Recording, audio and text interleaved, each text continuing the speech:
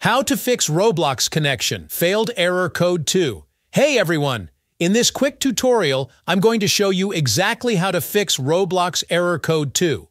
So if Roblox keeps giving you this error and won't open properly, just follow these simple steps to get it working again. Alright, let's get started. First, open your browser. Once you're in, tap the three dots in the top right corner. Scroll all the way down and select Settings. Now look on the left side and click Privacy and Security. Next, tap Third-Party Cookies, and then choose See All Site Data and Permissions. At the top, use the search bar and type Roblox. When it appears, go ahead and clear all the Roblox cache files. This removes any corrupted data that might be causing the error. Alright, now we need to clear the Roblox cache on your computer as well. Press Windows plus R together to open the Run window. Type %localappdata% and click OK.